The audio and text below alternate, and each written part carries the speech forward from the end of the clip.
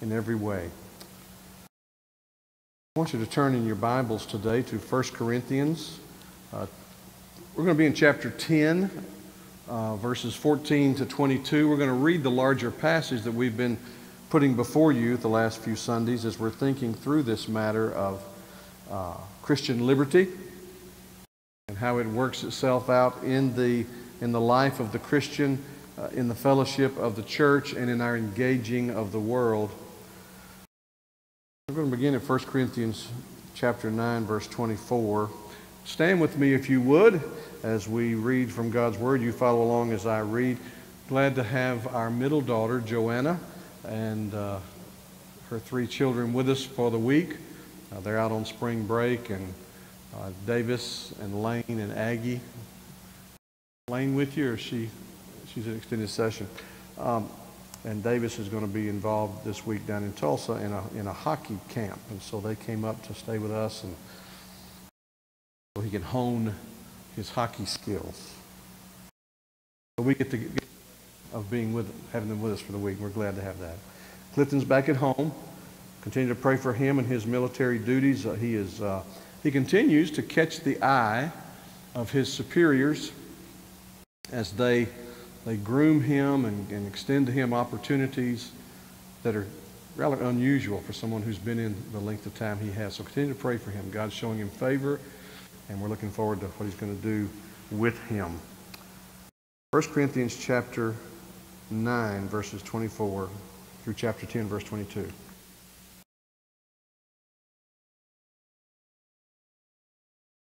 Do you not know that in a race all the runners run, but only one receives the prize? So run that you may obtain it. Every athlete exercises self-control in all things. They do it to receive a perishable wreath, but we an imperishable. So I do not run aimlessly. I do not box as one beating the air, but I discipline my body and keep it under control, lest having preached to others I find myself should be disqualified. Chapter 10. For I do not want you to be unaware, brothers, that our fathers were all under the cloud, and all passed through the sea, and all were baptized into Moses in the cloud and in the sea. And all ate the same spiritual food, and all drank the same spiritual drink. For they drank from the spiritual rock that followed them, and that rock was Christ. Nevertheless, with most of them God was not pleased, for they were overthrown in the wilderness. Now these things took place as examples for us, that we might not desire evil as they did. Do not be idolaters as some of them were. As it is written, the people sat down to eat and drink and rose up to play. A picture there of just to do life as they wanted to do it, with showing appreciation that they had just eaten and drank by God's goodness, His provision. We must not indulge in sexual immorality as some of them did, and 23,000 fell in a single day. We must not put Christ to the test as some of them did and were destroyed by serpents, nor grumble as some of them did and were destroyed by the destroyer. Now these things happened to them as an example, but they were written down for our instruction, on whom the end of the ages has come. Therefore let anyone who thinks that he stands take heed lest he fall. No temptation has overtaken you that is not common to man. And God is faithful, and He will not let you be tempted beyond your ability, but with the temptation He will also provide the way of escape, that you may be able to endure it. And here's where we pick up today in verse 14. Therefore, my beloved, flee from idolatry. I speak as to sensible people. Judge for yourselves what I say. The cup of blessing that we bless, is it not a participation in the blood of Christ? The bread that we break, is it not a participation in the body of Christ? Because there is one bread. We who are many are one body, for we all partake of the one bread. Consider the people of Israel. Are not those who eat the sacrifices participants in the altar? What do I imply then? That food offered to idols is anything? Or that an idol is anything? No. I imply that what pagans sacrifice, they offer to demons and not to God. I do not want you to be participants with demons. You cannot drink the cup of the Lord and the cup of demons. You cannot partake of the table of the Lord and the table of demons. Shall we provoke the Lord to jealousy? Are we stronger than He? We just read together what? The inerrant, infallible, all-sufficient Word of God. And we need to, as he's wrapping up, we'll do one more installment on this next Sunday, Lord willing, wrapping up these thoughts on Christian liberty, realize that as we live, we are identifying with someone or something. And the Lord will not sit back idly and let us identify with those things contrary to Him if we claim that we belong to Him. Thank you. Please be seated. I'll remind you that the topic of this discussion began in chapter 8, verse 1 of 1 Corinthians, and it continues through chapter 11, verse 1, that we'll, God willing, look at next week. The question that was posed to Paul that he's answering here was, should Christians eat the sacrifices offered to idols? And though contending that there was nothing unlawful about eating such food, Paul has pressed, if you've noticed throughout our whole discussion, urged abstinence. He's urged abstinence in chapter 8 out of consideration for the weak conscience of those who were overly scrupulous, those who had come out of that idolatrous, pagan background. Think of your weaker brother, Paul said. Also, out of concern for the larger interest of the gospel in chapter 9, verses 1 to 23. Think about the gospel. If we're driven, if we're gospel-centered in the best sense of that, to think through gospel implications, gospel expressions, gospel influence, gospel opportunities, it's amazing how we don't have a problem with falling into the ditch of licentiousness in the name of liberty. When we stop making the gospel our primary concern, that we can lose our way. And then third, out of concern about the consequences of self-indulgence, what we looked at last week. So today, we're going to look at this perilous situation that the Corinthians find themselves in, by virtue of having been raised in Corinth, in the hotbed of idol worship, of pagan worship, of temple sacrifice. We're going to look at that. So Paul warns his readers against participating in sacrificial feasts within the precincts of the pagan temple. I told you back when we first began this that it would not be unusual for people in Corinth to be saved out of that, saved by grace through faith in Jesus Christ, and begin to live lives as a Christian in the congregation of the church of Corinth where Paul had established, spent 18 months there. And then these same people might have relatives who were still there, friends who were still there in that pagan environment. And it would not be unusual for them to be invited by them to a special celebration that would take place at the pagan temple. In Corinth, there were those who said, I can't do that. I came out of that. I can't go back to that. There were others,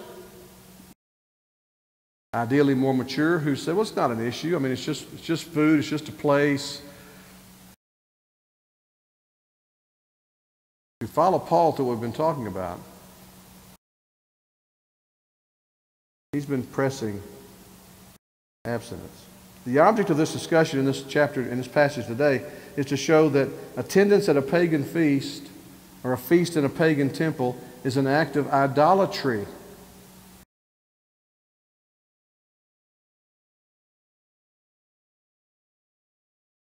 Because of what goes on there.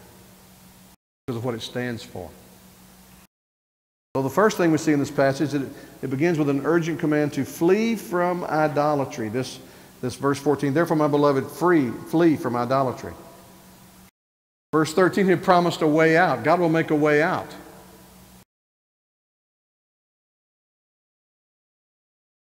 Paul gave the admonition to Timothy, flee youthful lusts which war against the soul. One commentator I read years ago said, sometimes using your feet to remove yourself is a very sanctified act. Take your feet and walk away. Get out. And that's what the picture here is, by the way, flee.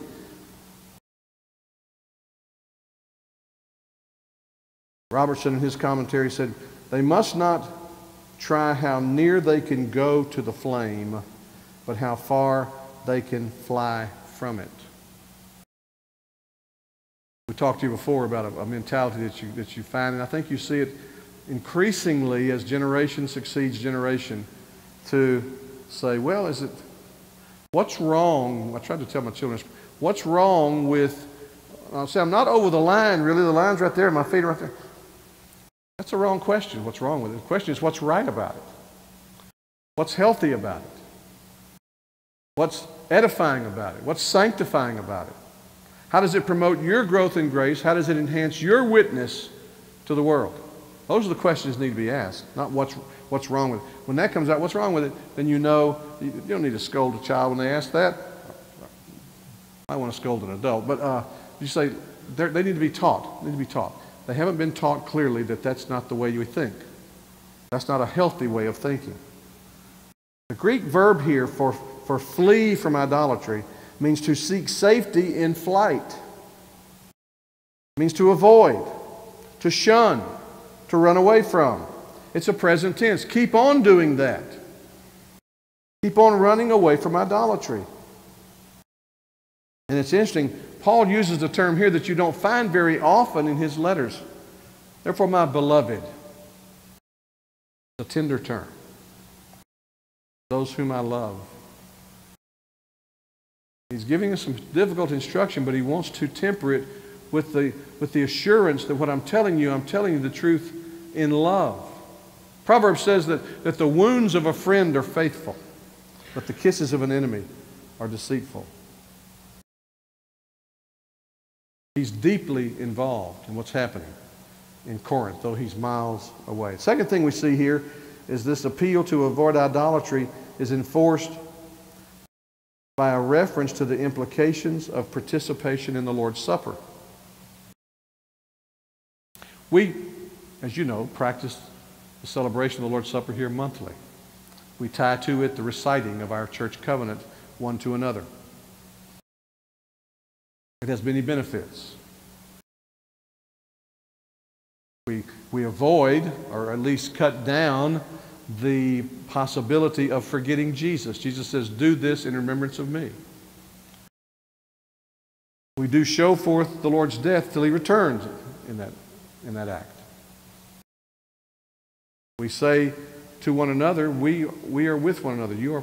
I belong to you, you belong to me. And we belong to the Lord. But also we say, by virtue of coming to the table, we have only one master. Our Lord and Savior Jesus Christ, who died and rose again and purchased my redemption with his blood. Therefore I'm not my own. I've been bought with a price. I belong to him. And that's what's happening in our monthly celebration of the Lord's Supper here. Well, look what Paul says, verses 15 to 17. I speak as to sensible people. He says, I think what I'm going to say to you is going to be meaningful to you. I'm addressing you, believing you will be sensible about it, that you'll not be irrational, that you won't go off half-cocked, that you won't join the criticism of the Judaizers who were coming into Corinth undermining Paul's ministry there. I speak as to sensible people. Judge for yourselves what I say. The cup of blessing that we bless. It's not the cup, by the way, that by virtue of drinking it you take in blessing. It's the cup that symbolizes the blessing of the Lord. Historically, in delivering the children of Israel from the clutches of Egypt in that big final act of the Passover. The cup of blessing that we bless, is it not a participation in the blood of Christ? When we take the cup, and they did it differently than us. They had one cup and they would pass it around the room in the upper room there and they would each drink from it. We have small plastic cups, but the picture, the implication, the teaching is the same. Anyone who would take that cup, that's why Paul gave warnings to Corinth, and drink, is saying, I drink this because I have participated in the blood of Christ as follows. When his blood was shed on that cross, and in Paul's case, some 30, 40 years before, 40, 50 years before. When he did that for me. And I was awakened to that. The Holy Spirit made me alive and showed me that when Jesus died on the cross, he satisfied the divine justice of God, whose wrath was focused on me. And Jesus said, turn your wrath on me. I'm standing in that person's place. He satisfied God's divine justice by his suffering and death in our place. And therefore, when we're made alive by the Spirit, we become aware that we are saved, we are born again, we are brought from death to life, from darkness to light, from blindness to sight, because we share in Christ's death. Isn't it participation in the blood of Christ, Paul says? The bread that we break, is it not a participation in the body of Christ? Are we not saying when we take, in our case, the little square wafer of unleavened bread? Whereas in Paul's day, in Jesus' day, in the upper room there, they had one loaf, and he references this one loaf. Powerful pictures of unity, of organic connection. When we take this wafer, is it not participation in the body of Christ? Are we not saying by doing that, when Jesus was beaten beyond recognition, broken for us, slain, he did that for me. He suffered the inhuman, unspeakable agony for me. And by virtue of taking the wafer, we're saying, I belong to him. What he did for me, and I owe him everything. I surrender all. I surrender all to Jesus. I surrender all. That's a far cry from treating Jesus as our heavenly street sweeper that we expect just to follow us around and clean up our messes because we gave a little nod to him. And that's what the warp and woof of Western Christianity acts like. Jesus owes me something because I said yes, and I can go and live like I want to. I think I told you, I may have told you before, when I was in Russia teaching pastors years ago, we were talking one of the last days I was there. We've been pressing the implications of the gospel on them. One of the fellows came and said through my interpreter that they'd had a fellow come from the States. I think I told you this. Big time mega church pastor who preached to them on eternal security.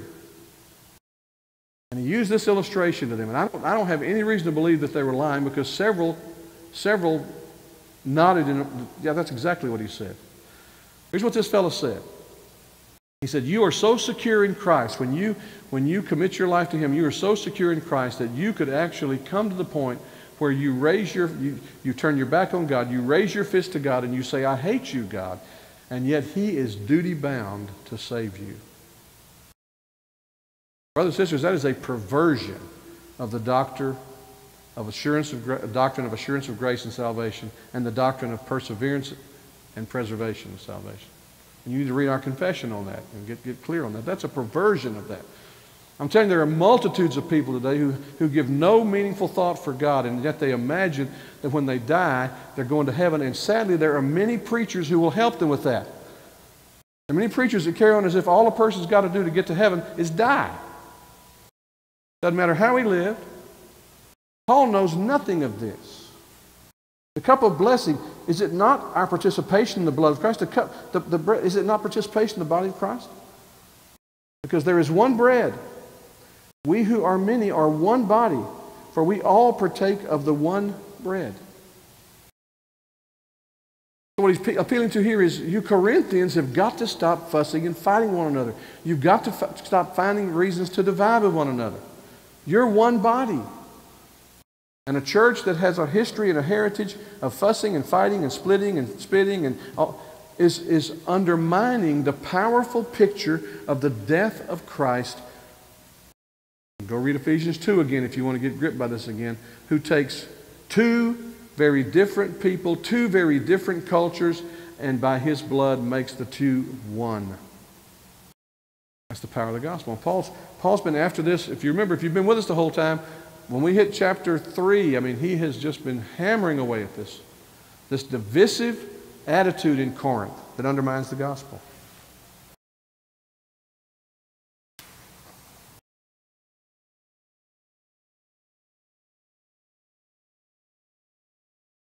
So the third thing he says, that the same principle holds true of the sacrifices offered by the Jews. This is not a uniquely pagan matter. Whoever partook of those sacrifices was engaging in an act of worship. Look at verse 18. Consider the people of Israel. Are not those who eat the sacrifices participants at the altar? Participants at the altar is language used to, aren't they worshiping? Aren't those who eat the sacrifices in the Levitical sacrificial system, aren't they worshiping in that? The sacrificial system was never a welfare program to make sure that everybody got fed. It was a series of festivals. We're going to look at Haggai tonight and see that his name probably means festival. We're going to look at that.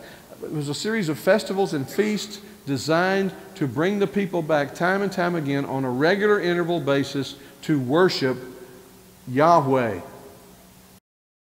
was driven by that. And Paul wants to know that this is not just because you're participating in demonic worship in the temple. To participate in the sacrificial system is to participate in worship. So that's why we don't bring bulls and goats and lambs, pigeons, and sacrifice them here in the name of being connected with the Old Testament. We would be worshiping that way. Jesus made it clear to the woman in John chapter 4 when she said, the Samaritan woman, so you Jews say that it's on this particular mountain that you're supposed to worship, but we say it's on this particular mountain. Which one is it? And Jesus said, you don't understand, woman. The time is coming when it will not be where you worship, but how you worship, in spirit and in truth. And furthermore, woman, God is looking for such. He is seeking those who will worship Him in spirit and in truth. And so Paul is pressing now to expand the thinking of the people. It's not just, I'm not just down on pagans, because you can hear them saying, well, that's you'd expect a Jew, a guy with a Jewish background, to say that. Paul said, no. Isn't it true of the sacrifices of the Jews as well? The people of Israel, the idea here is Israel after the flesh. And that's literally what it means. Not the Israel of God. Look at Galatians, just a few passages with me real quickly. Galatians 3:29. And if you are Christ's, then you are Abraham's offspring, heirs according to promise. The children of Abraham after promise, not after bloodline, not after genealogy. Galatians 6:16. And as for all who walk by this rule, peace and mercy be upon them and upon the Israel of God. That's what he calls true Christians. And then Philippians 3:3. For we are the circumcision who worship by the Spirit of God and glory in Jesus Christ and put no confidence in the flesh. That is, no confidence in the act of circumcision. So he's expanded his thinking to let them realize this is not an issue that he as a fellow raised as a Jew has an issue with pagans. He has an issue with anybody identifying with anyone other than Jesus Christ if they call themselves followers of Christ. That's his issue here. So look at the fourth thing. The obvious conclusion is that to participate in a feast at a pagan temple is to share in the worship of the idol.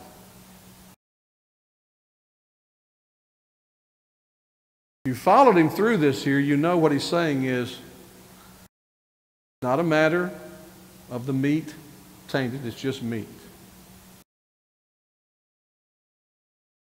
So whether it's served in the temple or whether it's served in the marketplace or served in the home of a friend, that's not what's at issue here. It's a matter of with whom are you identified.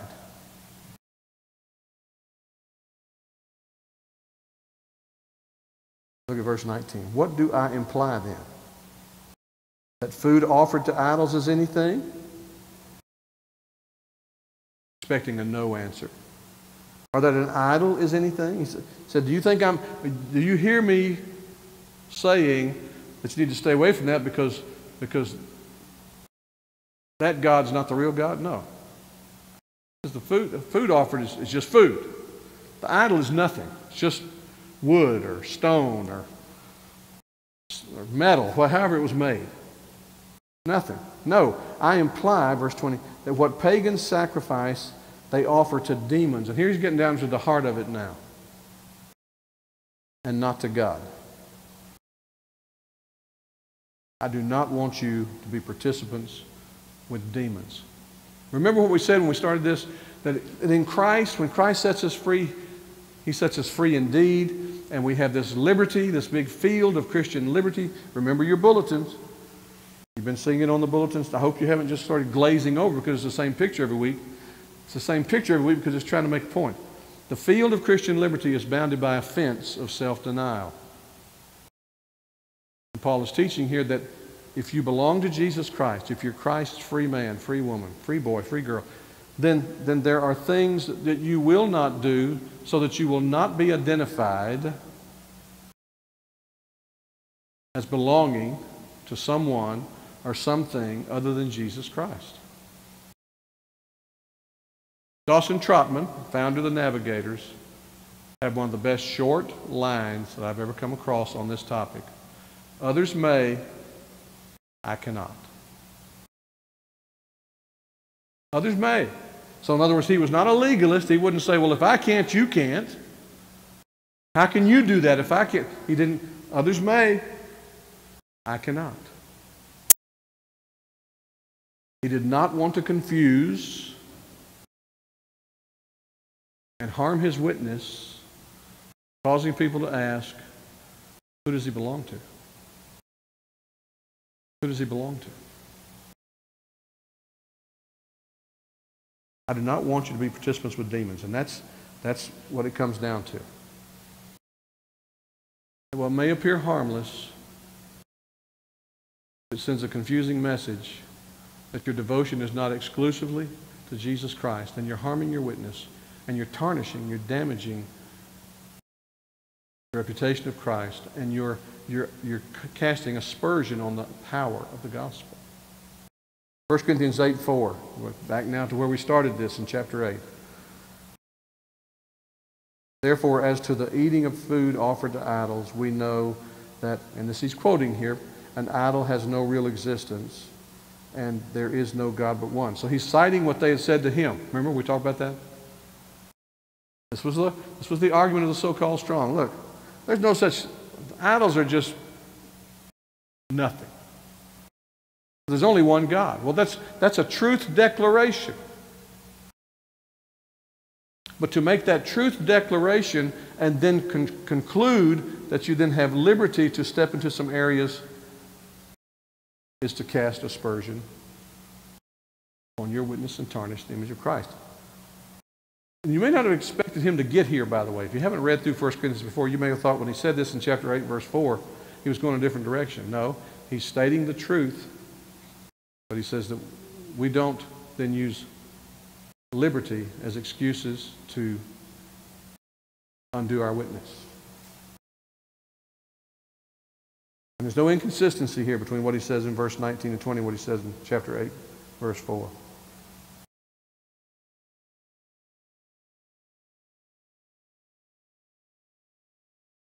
Demons. Participating with demons. You cannot be a worshiper of Christ at the same time be a worshiper of demons. When we share at the Lord's table, we are renouncing demons. When we then participate in other activities that cast aspersion on the exclusivity of Christ, the power of Christ, the purity of Christ, the glory of Christ, the gospel of Christ, then we are renouncing the Lord's table. Look at verse 21. You cannot drink the cup of the Lord and the cup of demons. Now, obviously you can. Obviously you can. They could go from their love feast they had in the Corinthian church and head on down to the temple and eat there. You can physically do that. He said, but you cannot do that and maintain your witness and your integrity. You cannot partake of the table of the Lord and the table of demons. Jesus said, no one can serve two masters. Because you'll hate one and love the other. You cannot serve God and mammon, the things of the world. And what you learn as you study the Scripture on this is Jesus offers us eternal life, abundant life, meaningful life, joy, true joy.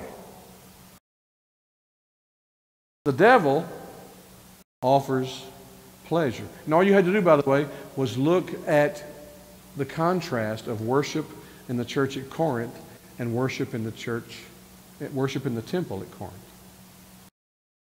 The one in the temple was a very promiscuous, very sensual. In the church at Corinth, it was very holy, very spiritual. In the temple at Corinth, they played to the flesh. In the church at Corinth, they looked to heaven. In the temple at Corinth, they said indulge. In the church in Corinth, they said deny. There's a world of contrast between true worship, and hear me now, just because you got a building, you got a steeple, you got a name that has the word church in it, doesn't mean that you've renounced the worship of demons and embraced exclusively the worship of Christ. All across this country, there are things happening and done in the name of Christ that are not done to the glory of Christ. And I've said this before, we're sort of on the north side of one of the meccas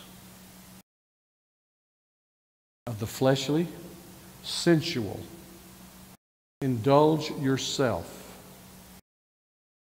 go for the ultimate goal in life, which is to be happy. We're in that climate. If we're not careful, we won't make a distinction. We won't be discerning. When we look at the Scriptures, it says, be holy. When we pursue holiness, guess what you find when you pursue holiness? You know this. Joy. Real happiness. When you delight in God as the chief object of our affection, when you delight in Jesus as the one who left the splendor of heaven and came and lived despised and rejected by men, a man of sorrows, all too acquainted with grief, and when you delight in Him, when you find Him as the lily of the valley, the bright and morning star, the fairest of 10,000 to my soul, when He is that to us. It's interesting. Life doesn't have to go our way. We don't have to chase those elusive butterflies of whatever the latest fad is. We walk like pilgrims with our back turned to the city of destruction, on our way to the celestial city, having fellowship and communion with those who are going there. We are like the people in the old hymn. We are bound for the promised land. We are bound for the promised land. Oh, will you come and go with me? This is where it's subtle, folks. When Paul wrote this, there was one church in Corinth, and everything else was obviously not. Today, there are many, many buildings that have this word in it, church. And when you examine it, somehow they've decided you can mix the two. You can't mix the two. I promise you, a church that says intentionally or simply accidentally, we want to embrace all these things, and Holy Spirit, we want you in here too. The Holy Spirit says, I'm out. I'm not going to make my presence known. Or people think they can live mocking my God,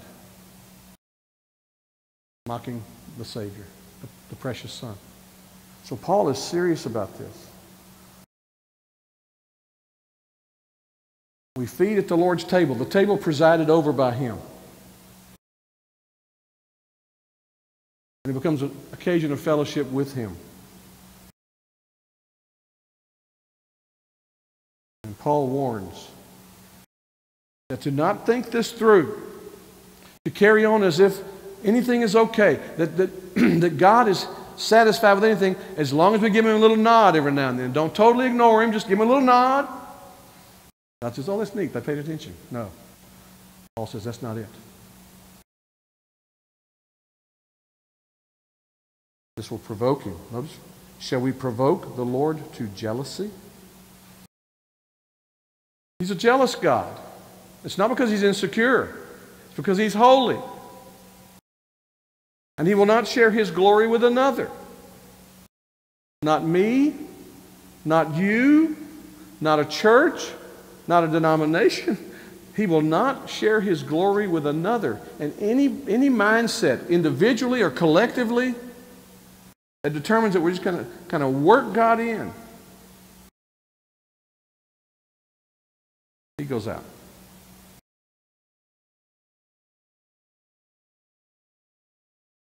I read an article this weekend, and I'd forgotten the date, but I was in 1962, and I was in school, 10 years old, 1962. It's when the Supreme Court said, prayer in school is unconstitutional. The liberal geniuses on the Supreme Court. Of course, it wasn't long after that the Ten Commandments were not allowed, and I grew up early on in the days when we had the Ten Commandments on the wall of our, let's don't lose sight here. I'm not one of these guys that gets all exercised about having the Ten Commandments stuck everywhere. I'm not impressed with people who want to do that if they can't cite the Ten Commandments. Okay? You make us look foolish. Those of us who do know what the content of it is. So all that stuff happened. And God said, fine. You want to acknowledge me? Let's see how you can work it out on your own. Well, where are we now? 2018. We can't even figure out in 2018 how to get kids to stop going into schools and killing people.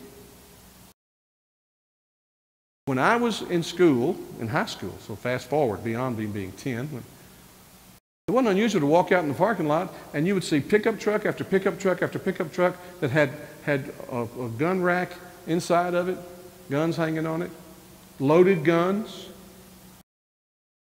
Today, if a child takes a Pop-Tart and eats it down into the form of a pistol, leadership goes apoplectic over it.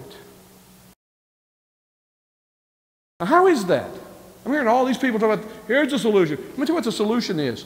Fall on our faces, repent to God that we actually thought we could live without Him, and the church rise up and say, Lord, we're going to have done with lesser things. We're going to follow You no matter what it costs us, no matter where it takes us, no matter what this culture thinks of us. We're not going to play footsies with Baal anymore. And I think the God who has said, him who honors me, I will honor, would rise up. But perhaps not. We've been studying on Sunday nights, have we not? That sometimes our religious culture goes too far and God doesn't even offer them an opportunity to return. He simply says, strap in. What's about to come is going to blow you out of your seat if you're not strapped in. Paul is dead serious about this stuff. Hodge said, jealousy is the feeling which arises from wounded love, and it is the fiercest of all human passions. So Paul uses it as an illustration of the hatred of God towards idolatry. The first verse in this. Flee idolatry. Let me ask you this when we close. What do you have in your life that is more important to you than your relationship to God?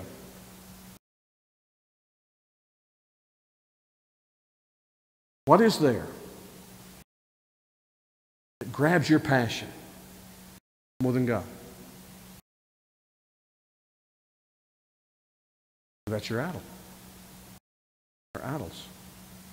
I ask people this from time to time. I look at myself in the mirror and ask myself this, Bill, what do you have to have in this life to be content? Another way to ask is Jesus Christ enough for you to find ultimate contentment in Him in this life? Because if I need Jesus plus, then I've just factored Jesus out of the equation. That's what Paul's calling the Corinthians to. In the name of liberty. I ask myself this week, am I using my liberty to touch people for Christ? Am I using my liberty to glorify the Lord, to demonstrate in word and deed that I belong to Him, nobody else? That He is enough, more than enough for me? And when I find areas that I'm not, I hate that in myself. I repent of that. I pray God give me grace to put the axe to the root of that, to crucify it. The Apostle Paul said, I delight after the law of God in my inmost being. That was Paul, the saved man. And when you go as deep as you could go in Him, and oh, brothers and sisters, I want that for me. I want that for you. I want us to be a people who sees the liberty we have in Christ, who gladly embrace self-denial for the greater glory of God and the advance of the gospel. And I want us to be delivered so that we do not look like people who serve at the Lord's table and then go and serve at the demon's table. I don't want that. For me, I don't want it for you. I want it to be clear who we belong to, whose we are, therefore who we are. Let's pray. Dear Holy Father, you're the God and Father of our Lord Jesus Christ, and we look into your word today, and Lord, Paul wrote this to people, that there was one church, and a church he had planted and established on clear gospel footing, in a culture that if you were identified as a Christian, you were looked upon as someone who had turned your back on your culture. God, we live in a day when all around us, people who imagine they are Christians, and they live no differently than the world. What would the apostle say if he wrote to Bethel Church in Owasso? Help us to read this, Lord. Take inventory and to think through and to sell out anew and afresh to the Lordship of Jesus Christ in our lives. And Father, for those here who are not yet followers of Christ, help us to repent to them if we've sent mixed messages. Help us to live before them in such a way that a radical transformation is obvious, and they would see the clear line of delineation, and that they would be gripped by your glory and your grace shown in Jesus Christ, and your Spirit would woo them, convict them, convince them of sin, and save them. Help us to be on the journey together, bound for the promised land. We ask this in Jesus' name. Amen.